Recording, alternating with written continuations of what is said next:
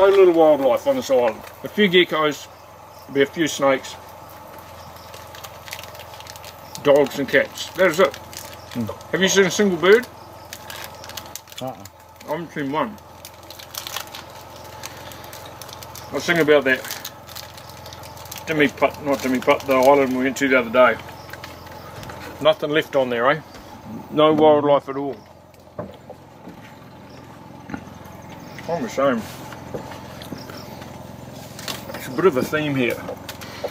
Like what's happening in the oceans is sort of following along what's happened in these places. So as man has moved into these remote islands and atolls and through all the bush over there, they've taken their domesticated animals with them and they've just decimated the wildlife. It's all been poached and pillaged and killed by the dogs and cats, and animals squeezed out, eating plastics and all sorts of stuff. Like, you know, we're in arguably one of the remotest parts of the Philippines.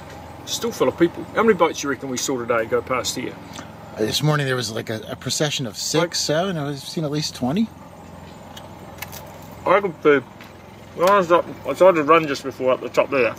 I could see 20 boats in one time, all around here. So, you know, there's so many people here, and yet we're in a really remote part.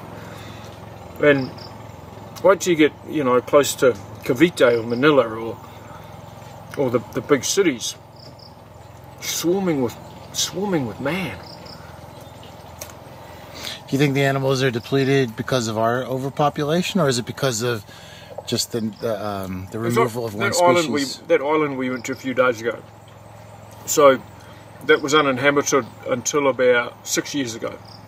Local governor took it over illegally, and he's put his guard on there. Then they took some goats out there. Now, you notice how there was so little bush along the outsides of it.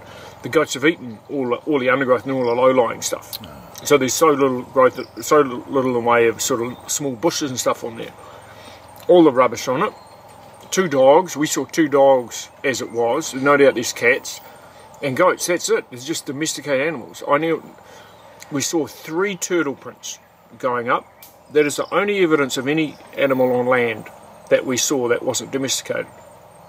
There's nothing left. And I don't know why there's no birds. Some very clever person can probably send us a message and tell us why, but I don't understand why there's no birds here.